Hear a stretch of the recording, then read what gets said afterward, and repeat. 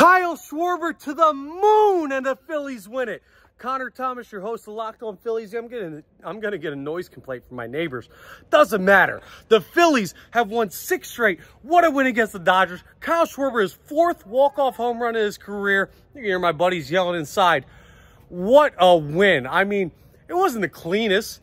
Good start, good bullpen, good offense, but you're playing a good team. So when you play a good team, you need something special to happen. And that was something special. I mean, Kyle Schwarber is the greatest baseball player in the history of the world. I don't know any other way to say it. He needs to bat leadoff forever. He needs to be June forever. And the Phillies probably needed to be June forever too.